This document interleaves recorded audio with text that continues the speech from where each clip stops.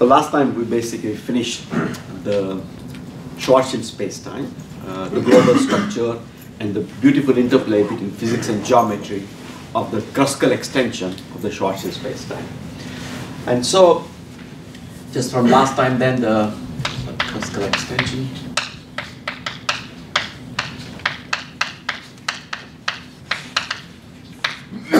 So we saw that the global picture of the structure of space-time is that we got this line u equal to 0, v equal to 0, these are Kruskal times up here, and then we've got a singularity, and so the singularity here is this, r equal to 0, u times v equal to 1, this is the singularity up here, and this is an asymptotic region, this would be the black hole region, this is another asymptotic region, and this is a full Kruskal extension we saw.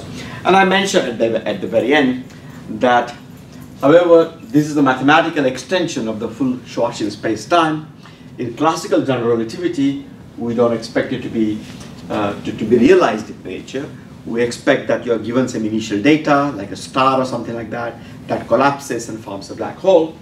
And therefore, there really isn't a white hole region. There's only the asymptotic region and the black hole region. So if you actually have a collapse, and the picture is that you've got a star up here, you know, the star is, so this is the world line of the star, sorry, the world tube of the star. So star is something like sitting up here, the world tube of the star. Time is running like that, and this is sort of the spatial cross-section of the star. And then at some stage, the star collapses, and forms a singularity. So this is like our r equal to 0 singularity over there. We use the same chalk, same color. And then the statement is that there is a corresponding horizon that is formed. So this is like a u equal to 0 line. So and then this region up here will be the black hole region like that. And this region is just an asymptotic region. So from here, the signals can go, the light rays can go out. So this is the outgoing light ray. And then there are infalling light rays. Infalling light rays will fall into the singularity. The outgoing light rays will just go out to infinity. So only the region, so it's only region 1 up here and region 2 will actually be realized in nature. This is just a mathematical extension of the full of the region 1 that we got. So that is the situation in classical general relativity. The idea is that you're given some time t equal to 0 up here, some initial data, and we evolve. This is r equal to 0. This is some star radius r equal to r0, but this r0 depends on time because the star collapses. It collapses, reaches 0 radius, makes a singularity, and this is the kind of picture that we'll have. So these two are considered to be mathematical extensions, do not have direct physical meaning. On the other hand, in many quantum field theory considerations or considerations that involve black hole thermodynamics and so on, one often considers the total global region that we have got. All right. So now, what we want to understand, today's talk is really about the next topic. I think it is topic 4 or 4. Topic 4, which is what is a black hole.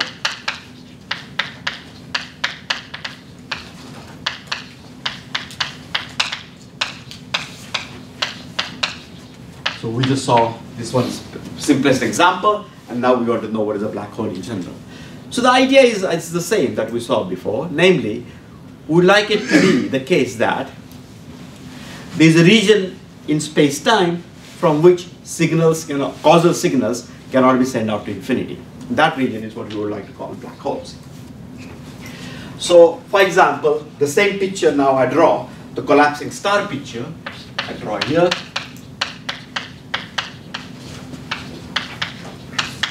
All these pictures you will see in books and papers, so it's good to be familiar with them. So the idea up here is, again, I got some star. So there is a world tube of star. So this is the world tube up here. This is what the ball here is what the star looks like at an instant of time. And then the star actually undergoes, so, time is running like that, say coordinate time is running like this, and space is these cross sections. These two directions are space, and this is time. This is the kind of the time coordinate, so to say, is running. And here, this is star is static, and here picture is very much like Minkowski space. This really is a time-like direction. This really is space-like section and so on. But then supposing the star actually undergoes a collapse, okay, and therefore this is r equal to 0 now. R equal to 0 line was that.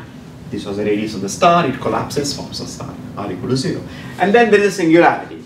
So in this picture, different from this picture, singularity really is going to be space-like. But in this picture, we're not worrying about space-like, time-like character. This really is just a coordinate time. And then this was r equal to 0 line. So in coordinate picture, this r equal to 0 line would just look like that. This would be r equal to 0 line. So this really is a much more faithful diagram, because you see that space-like line is really space-like. Here should not, this is not faithful for the causal structure of space-time. This looks like a time-like line, but it's actually space-like. It's just a coordinate time, so r equal to 0.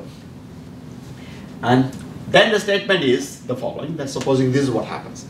Then what happens is that if you are very far away from the star, then the metric is going to like a Minkowski metric. And as you know, in Minkowski metric, space-time, the light cones are just like that. At any point, there is a future light cone, there is a past light cone. These are the light rays that are emitted and so on. But as you come closer and closer to the star, because of the gravitational attraction of the light rays, these light cones start bending. Until there is some surface that is formed. And this surface is again the horizon. So this horizon is really this surface up here, which is the horizon, is the analog of this surface up here, horizon, or this future horizon up here.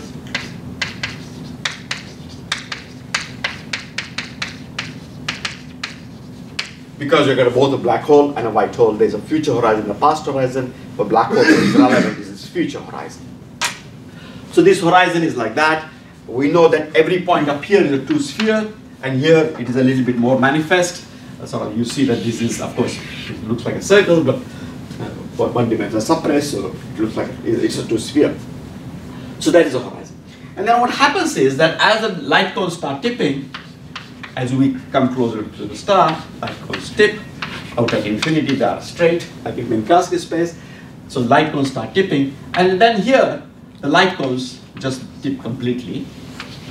So all the future directed light rays are directed like that towards the singularity. So they don't escape to infinity. All the future directed light rays are trapped in this particular region, and this region is then the black hole region.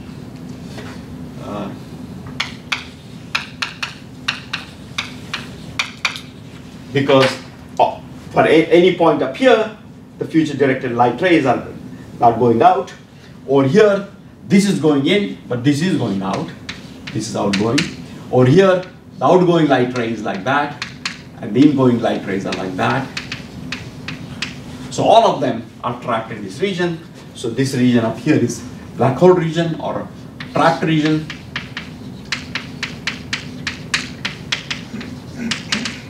From which causal signals will not be able to escape.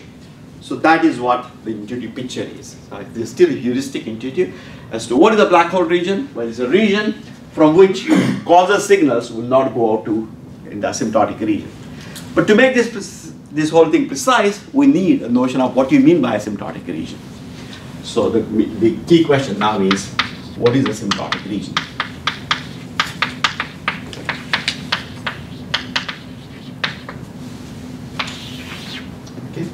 And that is the big digression that we have to make in order to define black hole, to define precisely what asymptotic region is. This notion was introduced already in the 60s by Penrose.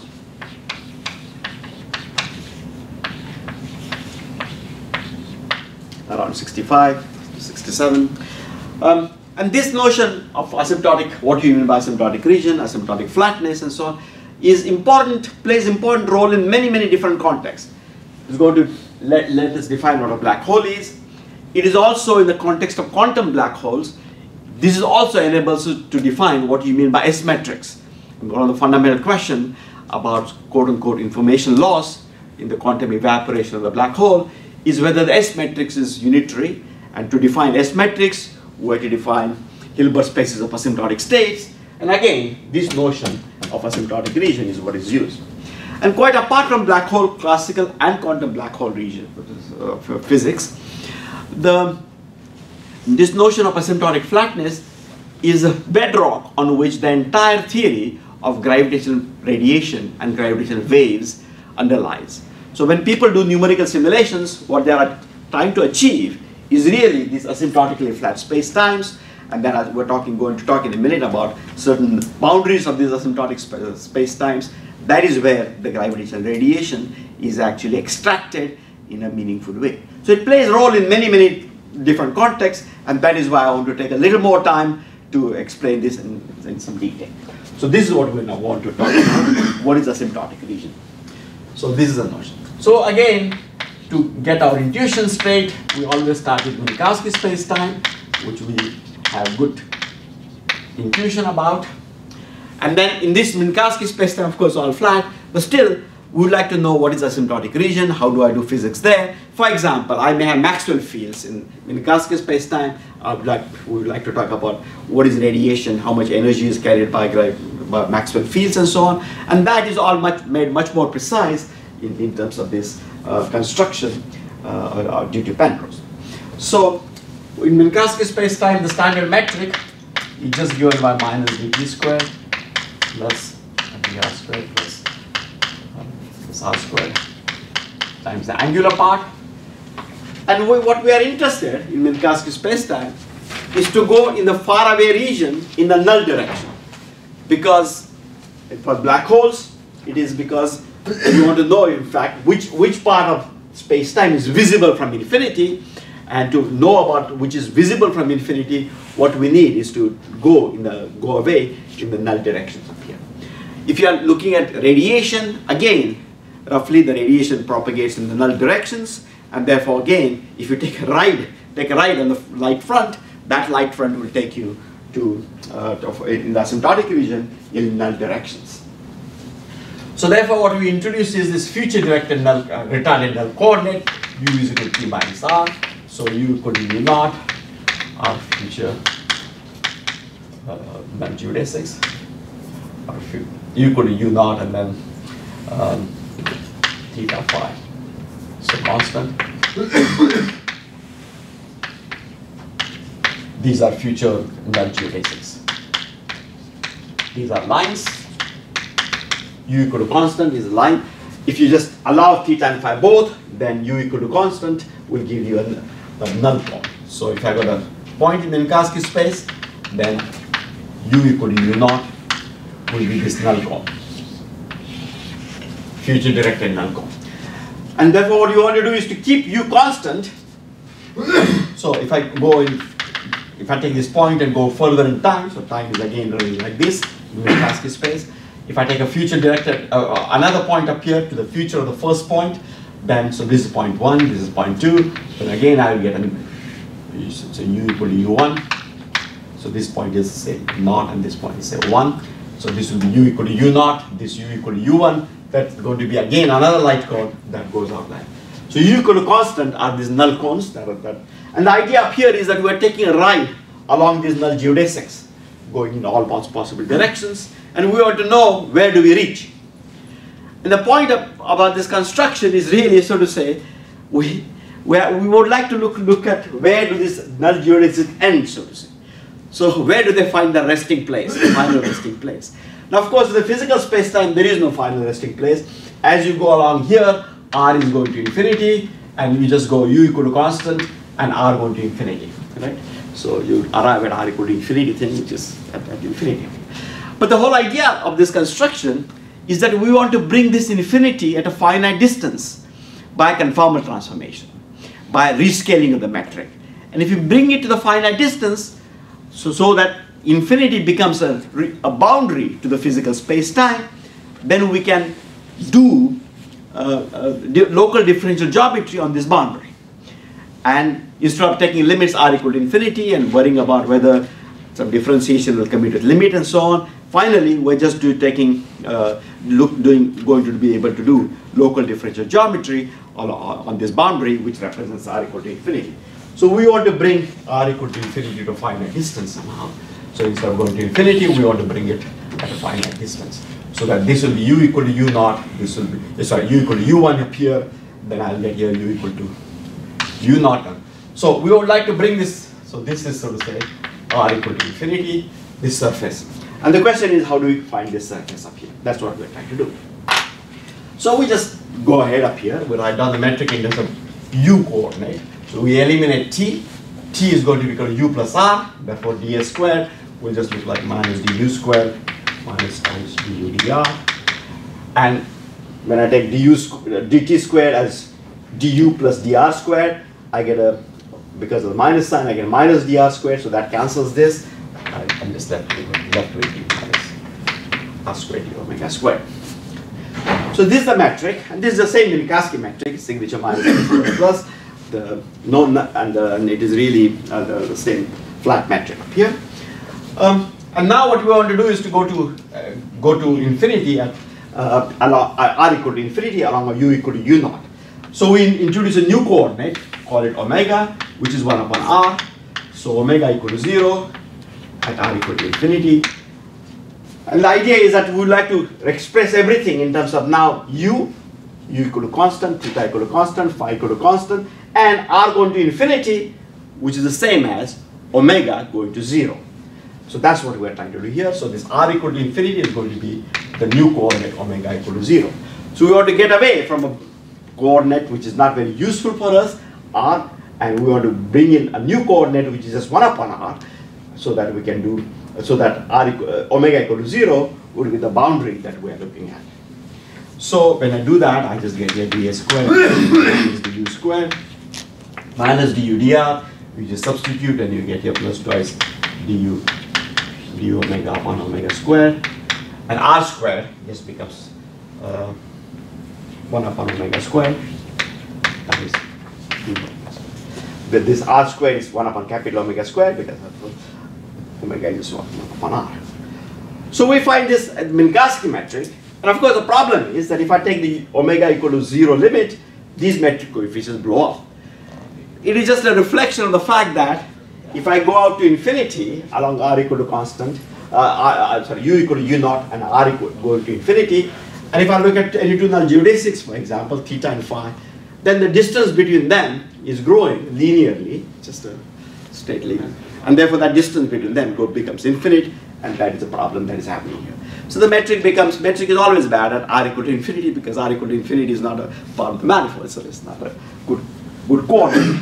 R is not a good coordinate at r equal to infinity. So what we do now is really that we introduce a conformally rescaled metric. It's a mathematical metric, but it has the same physical information as a physical metric. So we introduce a new metric, which is conformally rescaled, which is rescaled by a factor, so which we call ds hat squared. And with this, just take it to be equal to omega squared ds squared. So omega is called conformal factor, and that was just the coordinate 1 upon r, if you like.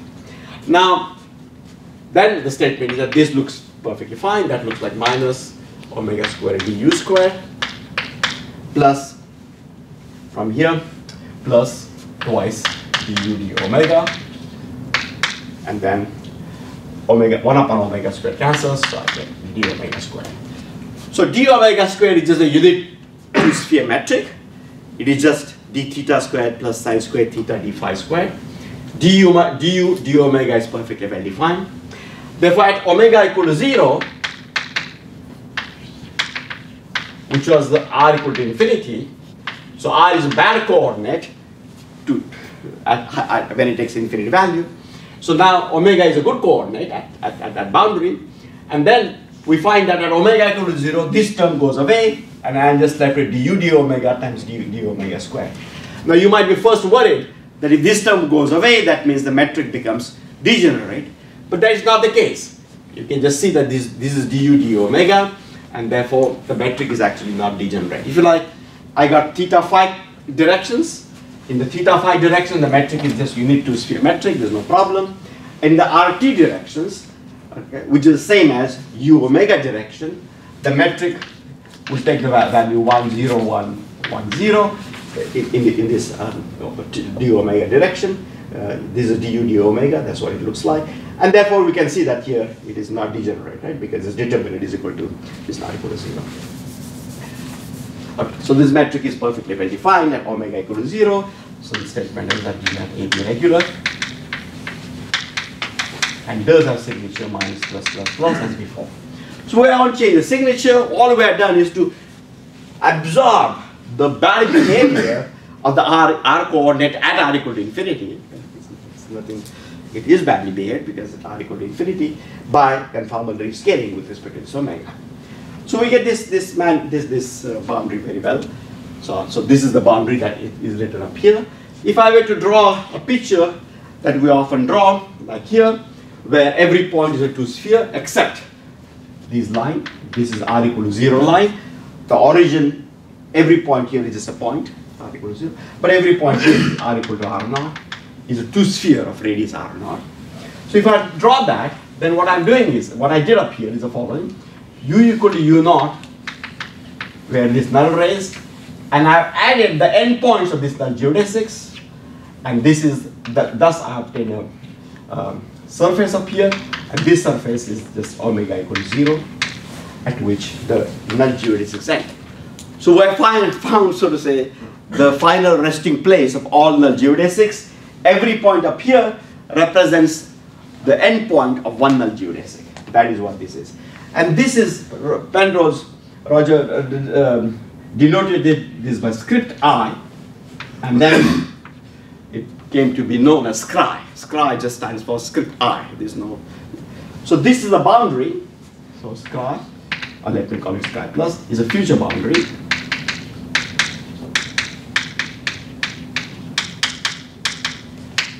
Of space-time, which were obtained by conformal completion.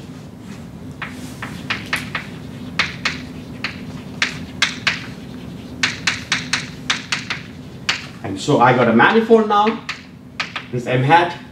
This is the Minkowski space manifold together with a boundary, which is I call scry plus, and I got a metric G hat AB, which is omega squared GAB, which is well defined everywhere. So M hat is a manifold with a boundary.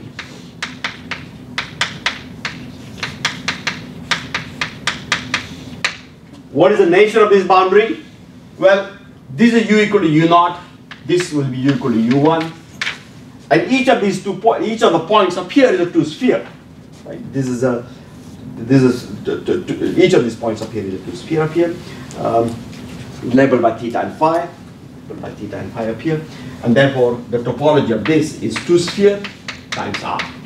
The R direction is a U direction, and two sphere direction is just the two sphere direction which goes around. In this picture, the two sphere direction you see everywhere here, and R and the real R direction there is just coordinatized by U. U goes from minus infinity to infinity. So this is the R direction is coordinatized by U, which takes values between minus infinity and infinity. So it's a cylinder, the boundary that we're attached to space-time. Now, of course, there's nothing special about going to future. We could also look at past geodesics, right? Just as we have done in future direction. So if you went to the past, then we will define V to be equal to T plus R, just as U was T minus R. This is going to be equal to V equal to V naught, geodesics up here.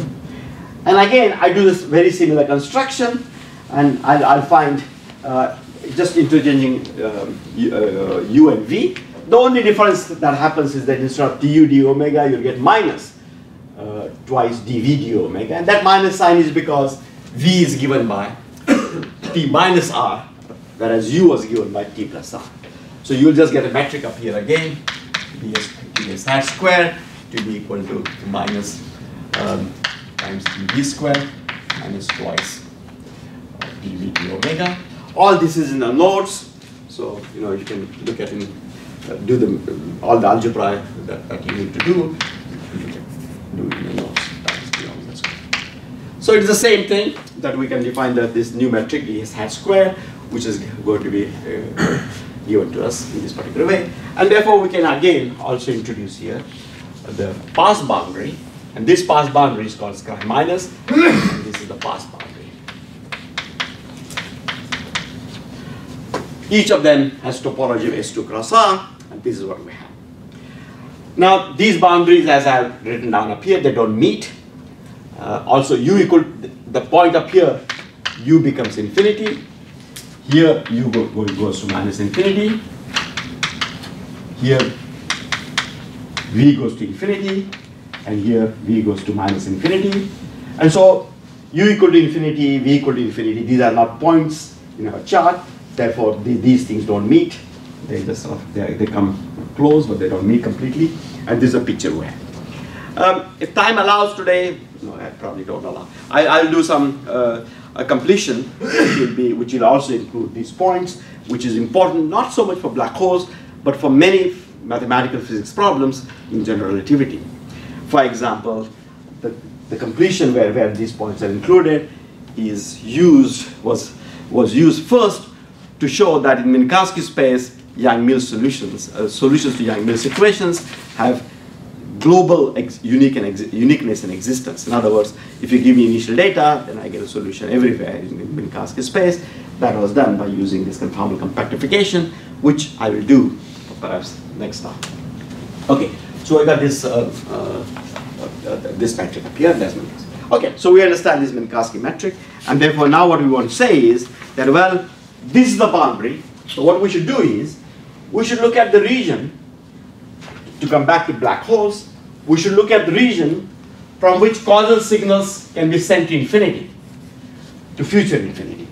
Which means that I have to look at all the region from which causal signals can be sent out to infinity, so I have to look at past of this future infinity.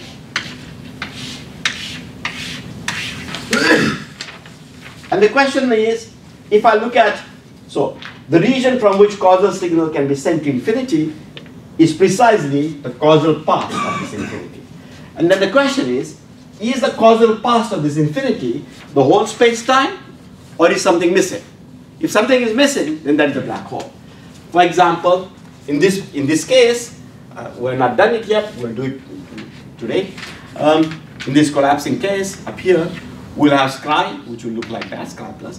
And if I look at the causal past, I will get to this region. And then the question is this the whole space-time? Well, no, because signals from this region,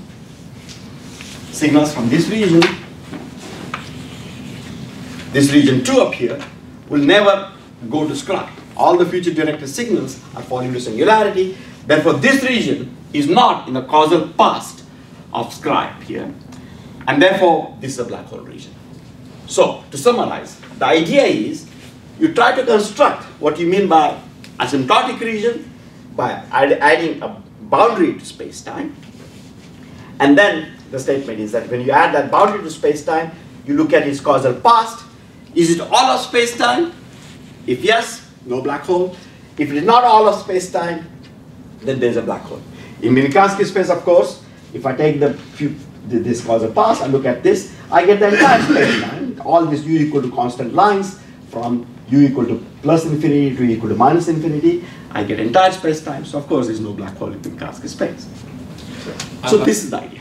So the problem in the black hole to do to get a complete future boundary in some sense, it comes from the geodesic incompleteness or something like that. That there's no conformal rescaling of the metric in the black hole region that allows to glue a future boundary there in any way. Right, but I mean the thing is that we look precisely here at outgoing null direction, and the statement is that these outgoing null directions will not reach here. They would even will not even reach here. I mean, forgetting about whether you can put a boundary here, they will just not reach here at all. So therefore, you have sky, you look at past of sky. If there is a region from which there are no null geodesics is there. So it's quite up independently of the fact that we will not be able to certain conformal completion here. Even if you can do conformal completion here, the statement is that regions from here that will be another boundary up here. This is not. So it is in principle possible, but it would not be the one reached by null. By this null. Okay, so the statement up here is that I'm not saying that. Maybe we can come back again. I'm not saying that it's possible, but I'm saying that the logically the problem is different. The logically here is that from this region, if I look at the null rays, they all go into the singularity. None of them goes to infinity. And by looking at infinity and by going past up here, then the statement is that by looking at it past, we just miss out this region. Okay, maybe we should write down the next definition and then we can come back to this point again. Okay. So this is Minkowski space. So now this is the intuition. So we are on the notion of general notion of asymptotic flatness.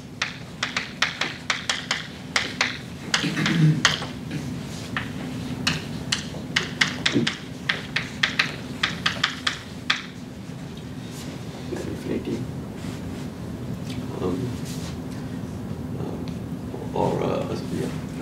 Yeah. So this is what you want to know. So we are given a physical space-time, like for example the Schwarzschild space-time, but it could be a star, it could be rotating star, it could be any space-time that you give me. So given a space-time,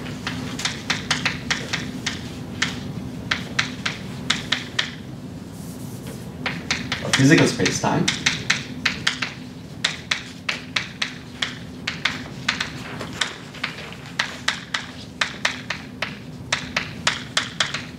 MGAB is said to be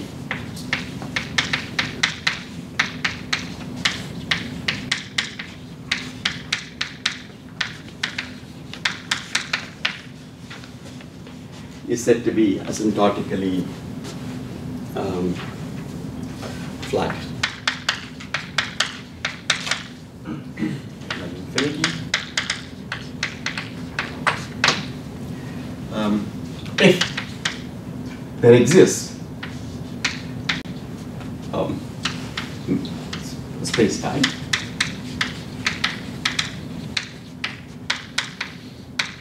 which is larger, M hat J hat AB, where M hat is a manifold boundary, M hat is a manifold boundary, and M hat is just equal to M together with the boundary.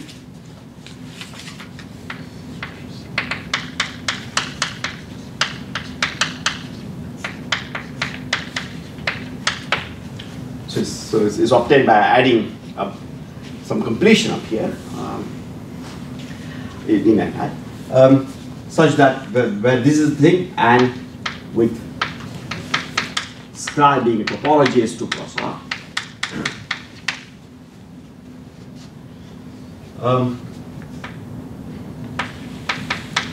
and G hat AB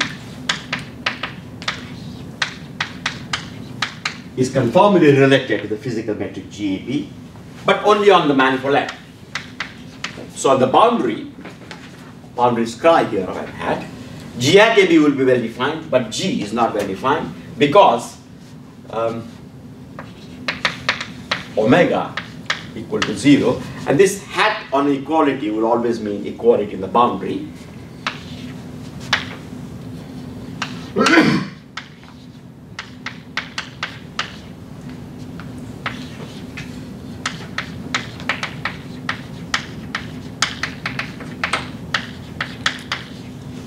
Equality just at the boundary point scribe here. So such that omega is equal to 0 and grade omega is not equal to 0. Now where do these all conditions come from? I have to continue, but let's understand first here. So bigger manifold, this bigger manifold is precisely the one that we had here for Minkowski space. Minkowski space together with scribe is a bigger manifold.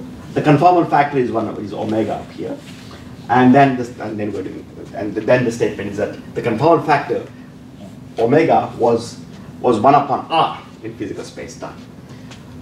The condition that omega is 0 but grad omega is not equal to 0 these conditions intuitively, so I should use another color. Intuitively, these conditions just mean, these two conditions just mean that heuristically omega is going up. If omega went to as 1 upon r squared, then grad omega is also 0, but grad omega will not be 0. If it went as 1 upon r cubed, then you just keep going on. So this is what is it. And so these are the subtleties that I did not want to enter into when I talked about what happens here if you go to completion. So the statement is that the various conditions we are writing down now cannot be achieved during a completion which will also include this region. You still look puzzled? So I just want to see the precise reason that if we would look at a spatial, well, some slice that contains a point in the black hole region, in region 2, and there we would try to look at a light ray that goes up to the singularity.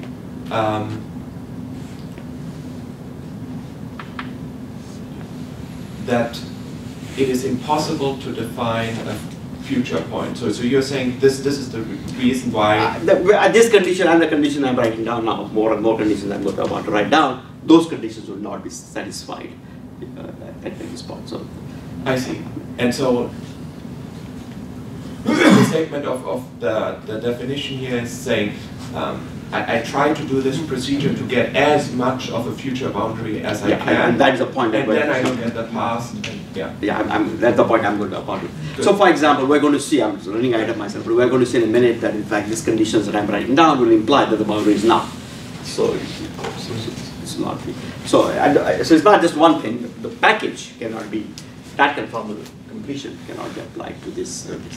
You have a question? Yeah, what does that equal sign with the squiggle on top mean? Yeah. So this just means with a hat. It just means that this equality is just at points of scry, at points of the boundary of this boundary here. So and we'll use that just instead of writing every time that this is true only at scry. So this hat just means this equality holds. Equality. So this is equality.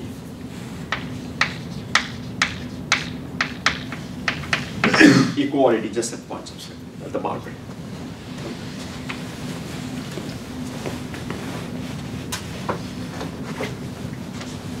Okay.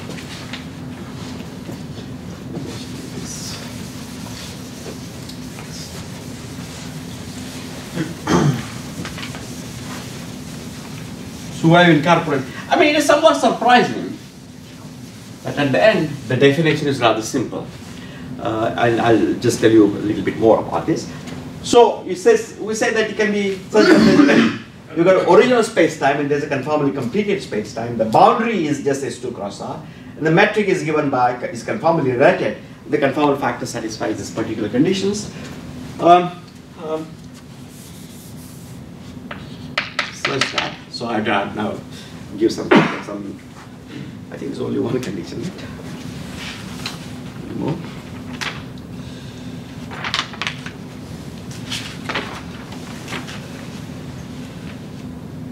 Yeah. Just. So we take Einstein tensor. This Einstein tensor is a physical metric.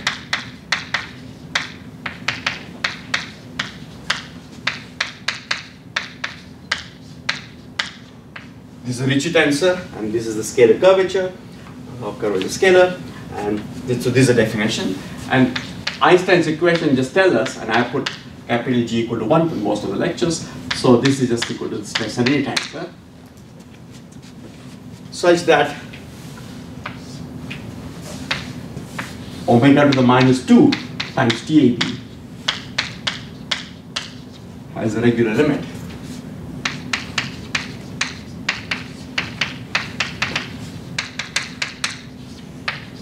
At the boundary scry. Remember, omega goes to 0 at scry. Therefore, omega to the minus 2 blows up at scry. So for this to have regular limit, TAB, the stress tensor, should go to 0 at a certain rate. Of course, if you have vacuum solution, the stress tensor is identical to 0. So of course, I can put any n I want here. That will be regular. But for example, if you have Maxwell field in Minkowski space-time, this construction, if I put a Maxwell field, you can check very quickly using conformal invariance of Maxwell's equation that the stress and tensor of Maxwell field actually satisfies the condition omega to the minus 1 2 times t has a smooth limit to scribe here. Okay. So this is the condition. This is it. I mean, I'll just end of it. Now, the surprising thing is something that that Lucas was hinting at, that in this condition, I never talked about null geodesics. Okay, and I'm not talking. The first definition that Penrose wrote down was called asymptotic simplicity, and that definition required that and such that every null geodesic of the physical space-time has a future endpoint or a past endpoint, and the two things were called scribe plus and scribe minus. The definition that is given up here doesn't say any of that.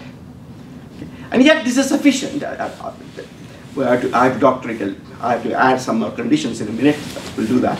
This is sufficient to talk about both gravitational radiation theory or any radiation theory, and also construct the positive and negative frequency solutions and Hilbert spaces in quantum theory, and also to talk about black hole theory, the whole thing about defined black holes and such things.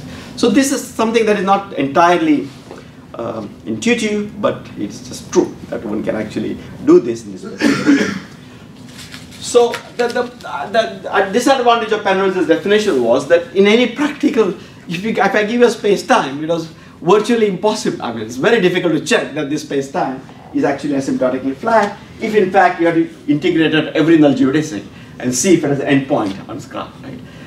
It is just too much to do. I mean, you have, and furthermore, of course, if you have black holes, then it is even not true, right? Because black holes, some geodesics fall into the black hole. So then he had a weakly asymptotically simple space-times, which had to incorporate the fact that in black holes something else is happening and so on.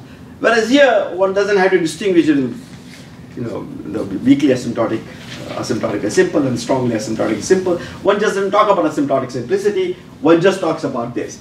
And as I was telling you before, that there are complicated space-times in which you can, I mean, it's not trivial, but you can check that in fact it satisfies these, all these conditions. Not just standard space-time like Kerr space-time and so on, but many more complicated space-time. It's not trivial to know if a space-time is asymptotically flat. I'm not saying that by any means at all. Very often, to know if it is asymptotically flat, you have to have some intuition about geodesics, but that is just your calculational intuition. At the end of the day, all you have to do is to check that this is true. And now the idea up here is to say that, okay, if I got this thing, then we want to say that scribe plus is a part of the boundary such that no point, which is to the future, so no point of the physical space-time lies to the future of scribe plus. So in Minkowski space-time then, the statement would be that the total boundary would be this and this, and no point in the physical space-time is to the future of this. Okay. So therefore this will be called scribe plus in Minkowski space-time. And scribe minus is the same thing.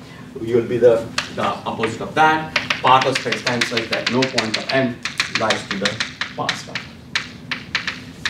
scribe minus. So every point of m up here is to the, none of them lies to the past, and therefore this is actually scribe minus, as we just wrote before. I'll just write it in a different color now. And so this, now the idea would be, good. Now I know what I mean by asymptotically the boundary up here, and I can look at the causal past of this boundary, and I can see if in fact the causal past is all of space-time or it's not all of space-time. If it's not all of space-time, then there's a black hole. If there is a all of space-time, then there is no black hole. So we seem to be almost happy, but there's a problem. The problem is that, Lucas might come and say that, well, wait a minute. I'm just going to attach a boundary. Here we're saying that given a space-time, I got a boundary such that. Lucas says that, well, I'm going to attach a boundary only to the future of u equal to u naught. Right? Sorry, to the past of u equal to u naught in Minkowski space-time. This is it. Because if I just look, I just stop my boundary up here, all these conditions are still satisfied because they were satisfied everywhere, so of course they are satisfied here. And then I'm going to say that, well, I got this boundary and therefore this is Scri plus. And now I want to say, wait a minute, look at the past of Scri plus. Does it contain, is it all of space-time? Is it not all of space-time? Of course it's not, because this part is missing. But clearly we don't want to say this is a black hole, right? And so this is a very simple point, but this was something that was missing in the original definition that Penrose gave. He never talked about completeness of Scri. And then Garrosh and Horowitz pointed out that completeness of Scri is something that is important. And it's important for this very simple reason, but we have to put that. And the reason I'm saying, emphasizing this so much, is because in many of the discussions of semi-classical gravity and Hawking evaporation, this is the point that people miss. They say something is there's the event horizon, but in fact it's not an event horizon, or there's a black hole. It's not, because Scri is not complete, so it really is not quite right. So let me just say now, so therefore, now next point. So I just explained in words. I would like to write it down because this is an important point. What I've said so far is that you have the notion of asymptotic flatness up here, but this is not quite enough because of this this silly problem, if you like, that Scri may not be complete. But you say, of course, you should just reply that, no, I wish, Lucas, come on, you can't stop here, you should go up here. But then Lucas comes back and says, what do you mean by I cannot stop here? What is your condition which prevents me from stopping here? And now we have to write down this condition, not for Minkowski space-time, but for the general space-time. So what do we want to say? So the idea up here is that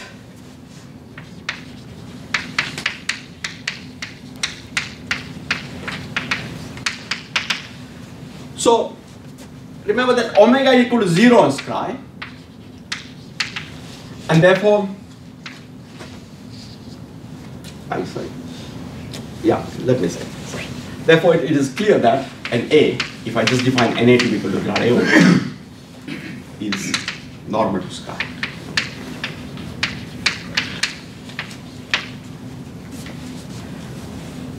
Now, the statement that, so I'm doing some in-between manipulation. So now I would like to know what kind of normal is it? Is Scri a null surface? Then the normal is also tangential to it. Is it a space-like surface in which the normal is time-like and Scri is space-like? Or is it a time-like surface? Then the normal is going to be space-like and the surface is time-like. What kind of is it? So what kind of normal is this? This is what we want to find out. And luckily, these little conditions that we have, they suffice to tell you what kind of normal it is. Namely, what we know is that we do conformal transformation.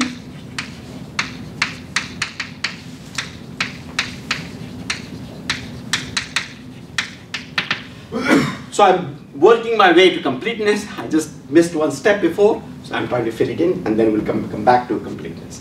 So we have to look at conformal transformation. Namely, we have G hat AB is omega squared times GAB.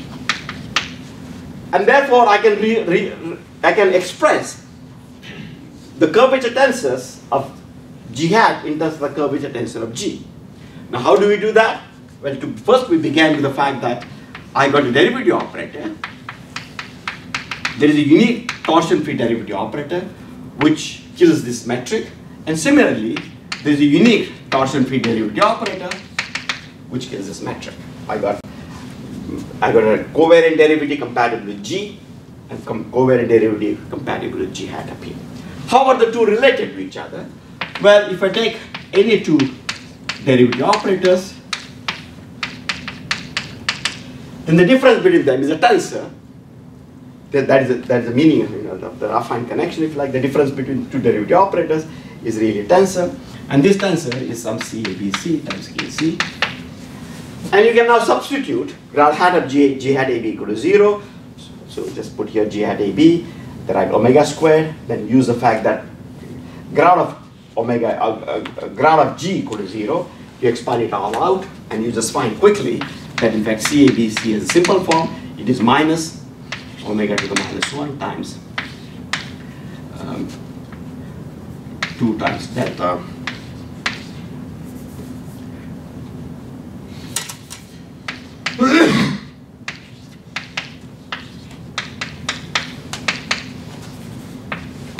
minus omega.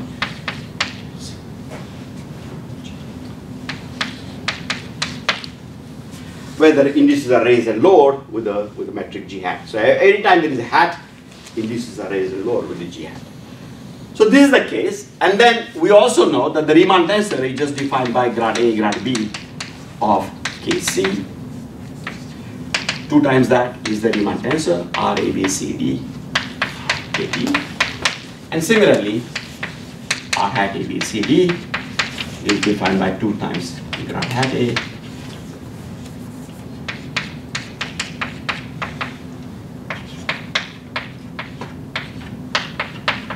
Same formula is true, so that defines that.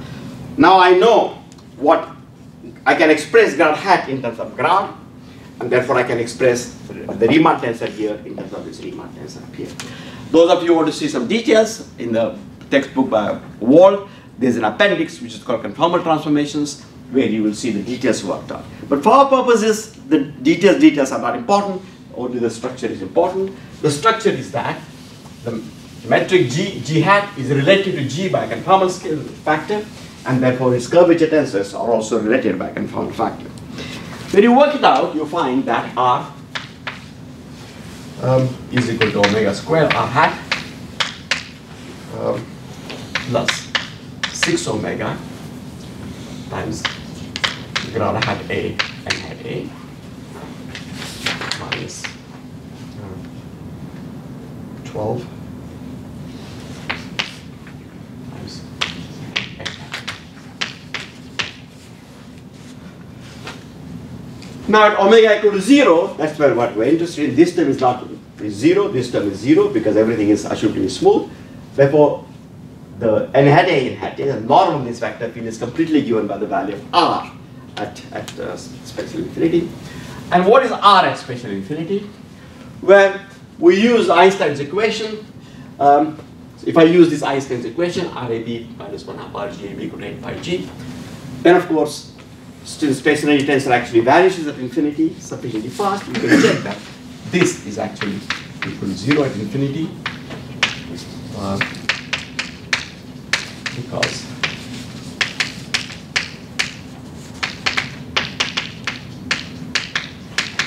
is regular there, and therefore it follows immediately that n hat A and hat A equal to 0 again, hat here just means equality at scri.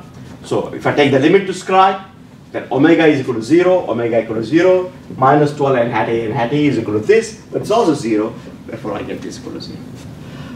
So therefore we conclude that scri is a null surface.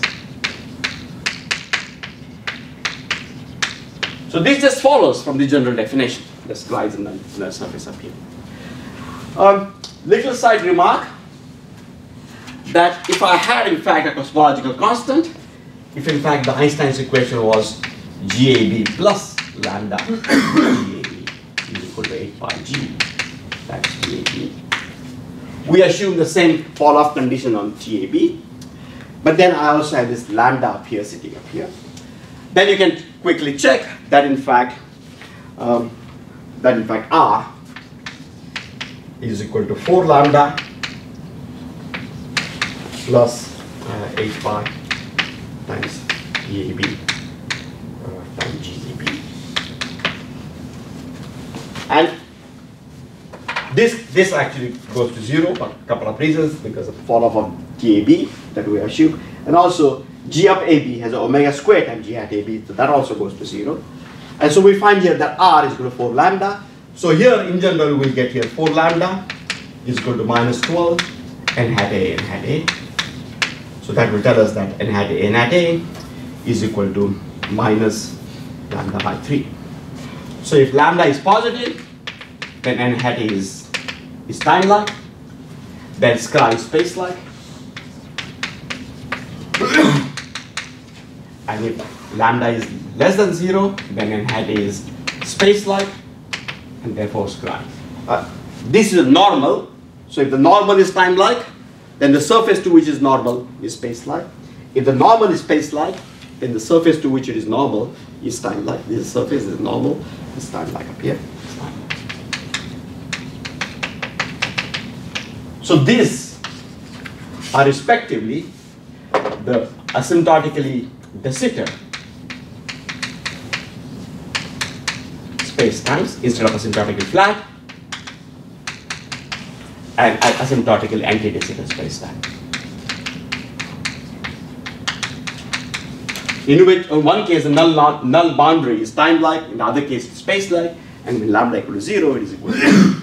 And this difference between space-like, time-like, and null is very critical in the radiation theory, and one of the reasons why things have been done to a great extent in the string theory literature for anti-de Sitter spacetime is because Scry is time-like there. If it is space-like, many of those constructions just don't go through. You do not have, for example, the DS CFT correspondence as you have for ADS CFT correspondence. And that is really quite related to the simple thing that the two things are quite different from each other. But for our purposes, we're interested in the null case, where lambda is equal to 0, asymptotically flat case, then this is. Now, so it is null. So we go back up here. We have to talk about completeness of Scry. And what we are seeing now is that normal to Scry is null, and null surfaces are the property that the normal is also tangent to Scry. Right? So since Scry is null,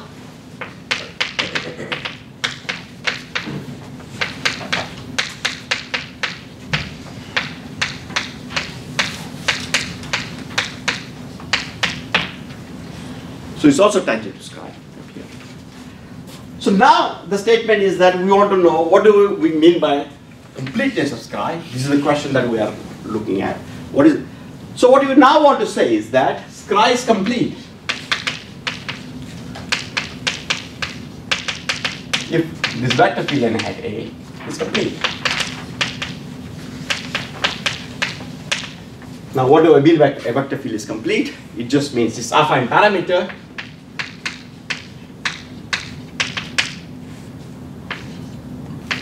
mu defined such that this is equal to 1, then mu goes from minus infinity to infinity. That is what we mean by complete Scry here. So this looks, well, okay, so now finally we're done, but we're not.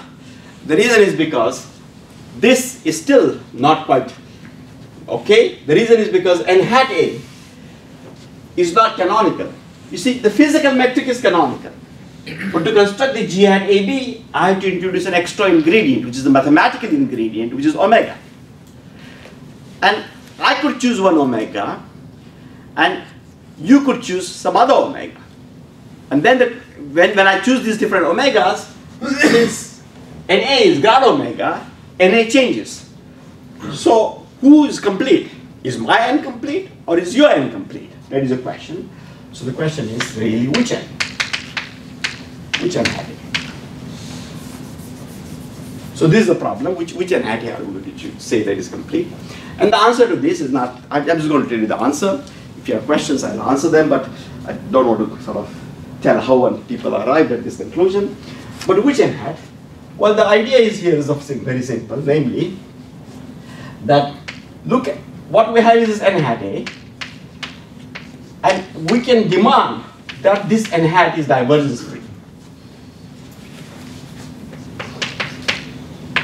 If n hat A is divergence free, so first of all, we can always make, let me rewrite it, we can always make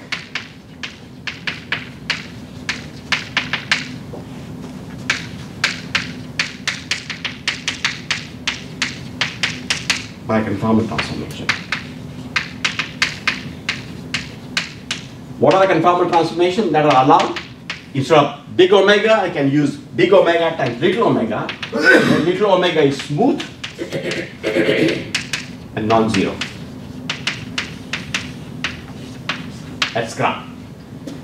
If I do that, then if an omega is equal to 0, omega prime is equal to 0, and the second condition that is non-zero is required because we want grad A omega to be equal to, not to be equal to 0, and grad A omega prime also not to be equal to 0, and that's what that is satisfied if little omega is not equal to 0.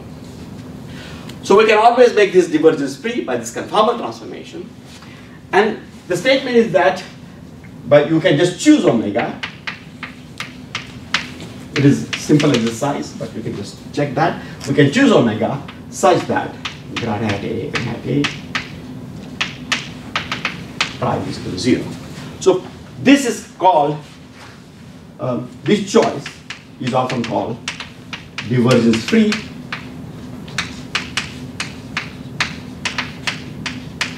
conformal frame.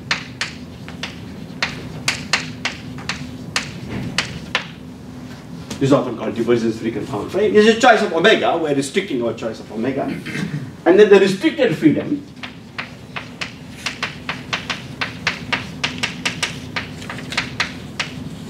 is just omega goes to omega prime, which is little omega times omega, such that union of little omega equals 0. In other words, little omega is constant as you go up and down scri. So little omega is a function of only theta and phi angle and does not depend on u. Does not depend on u, it's just this ln, and that's because n ln is just the vector field n hat A. Vector field n hat A is just d by du vector field. The vector field which goes up and down. So there is a subtlety. I mean, the original definition that was given by Penrose was in terms of asymptotic simplicity and weak asymptotic simplicity. It had some, a slight conceptual limitation. Practically, it is also limited because it is difficult to check what happens to ordinary geodesics. But when once that is done, then we got scri complete. So then the statement is that now we are almost there, except for one last subtlety, but we're almost there now. So the statement is now that we say that a space-time MGAB, an asymptotically flat space-time. So space-time which satisfies all these conditions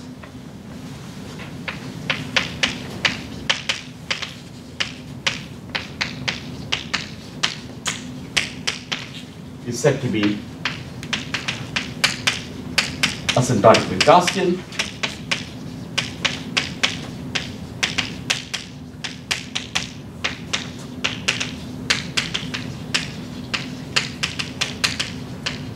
It's called asymptotic Minkowskian because it just to make sure that we are not forgotten part of scri. In Minkowski space, our construction gave us complete scri, and in general also we got this complete scri.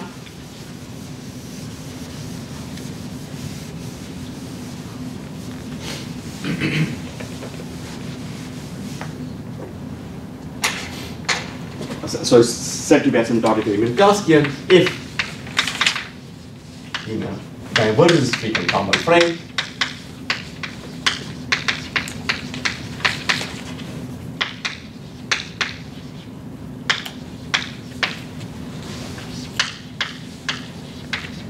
n hat A is complete. This ensures that I should not have forgotten part of space, been careless and just got part of scri plus. I worked hard enough to get all of scri plus. That's what I had to do. Again, that is to say, divergence free conformal frame means grad hat A n hat A equal to 0 at scri. And the point is that if in fact if n hat A is complete,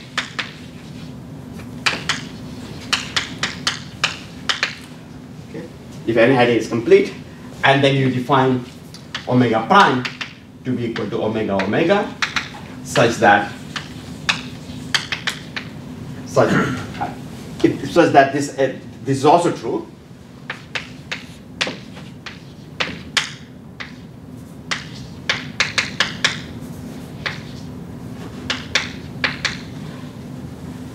So that n hat prime is also divergence free. Then you can check that completeness of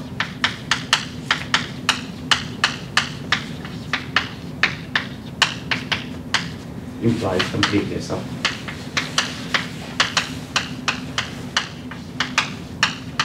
n hat A prime. And the reason just is because u, the affine parameter of n hat will be related to the affine parameter of n just by a function. So it's just a function of theta and phi, and therefore if u goes from minus infinity to infinity, u prime also goes from minus infinity to infinity.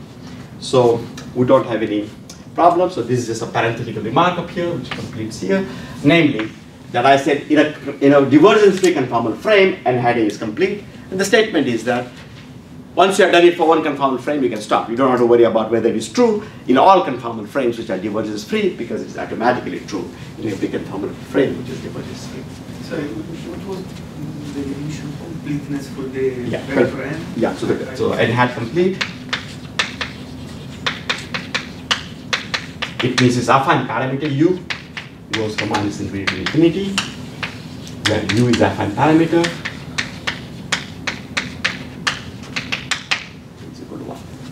So it's affine parameter. So that's completeness definition of any vector field, just does without even a metric. Right? I mean, if you just go manifold and a vector field, you say, is it vector field complete? If in fact its affine parameter runs from minus infinity to infinity. Yeah, affine parameter does not need a metric. Just a vector. Can I ask a quick question Yeah. about that also? That makes it sound very coordinate dependent. Which one? The definition of completeness in terms of you put an affine parameter on it and you ask for the full range. And so is there a more coordinate independent geometrical way of saying that completeness? This is a practical way of talking about completeness. So a vector field is complete if its affine parameter is complete. I think if you are, for example, in the Riemannian case, you can say the length of the curve is complete, integral curve is complete. In the null case, we cannot say that. I don't think it's coordinate dependent in the sense that I kind of understand that it's not. Because it doesn't depend on coordinates of the manifold. It is some structure. Given any vector field, it is born with a family of affine parameters. So in that sense, it is not. It's just like given a metric, it is born with a torsion free derivative operator. So in the same sense. But yeah, you're right. I mean, I think. But this is the thing that we use in ordinary differential equations, for example. Okay, so we're done up here. Yeah, I think that I should. There's one small point. So now the question is, what is black hole? So I'll just finish this little thing next time. So the black hole is really, you're given this asymptotic and Minkowskian space-time. You look at Scri plus, which is all the future points of the boundary. You look at their complete past. And the question is now, is the complete past all of space-time, or is it not all of space-time? If it is all of space-time, we would like to say that there is a black hole. There is no black hole. If it is part of space-time, then we would like to say that there is a black hole. But I have to confess that there is still one small caveat, which I'll fill next time. It is a quick one, therefore I hope to do it today, but we don't have time. I'll fill that next time. It's a very small caveat, and then we'll be done. Then we'll have notion what a black hole is, and this is a notion that is used everywhere, right?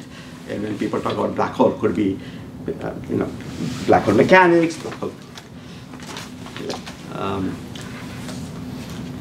then asymptotic de Sitter, asymptotic flat, asymptotic anti-de Sitter, etc., etc. Okay. So again, office hours are on Friday. The homework is due on Monday for those who are taking a class for credit. And any other time, please stop by.